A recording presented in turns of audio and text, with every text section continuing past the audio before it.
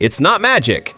It's science in action. A balloon bursts when it meets fire, but fill it with a little water, and even when it burns black, it won't pop. Cover a ping pong ball with a glass, swirl it clockwise, and centrifugal force moves it straight inside. Insert a pencil into salt water, touch it with a 9-volt battery, and watch hydrogen and oxygen bubbles appear. That's electrolysis. Hold a ping pong ball in a hairdryer's airflow, move it around, and it keeps floating. The Bernoulli principle at work. Place a plastic sheet on the table, spread a napkin on top, drip water, and light a candle. Surround it with 4 cups of water, cover it, lift the glass, and the whole board rises. Air pressure power! Stack a plate, a tube, and an egg. Hit the plate, and the egg drops perfectly into the cup. Use chopsticks to open a soda can. Friction heats the air and makes it pop. Attach a balloon filled with baking soda to a bottle, and as it drops, the balloon inflates. Heat an egg until it turns black. Drop it into clean water, and it shines silver. Science isn't magic.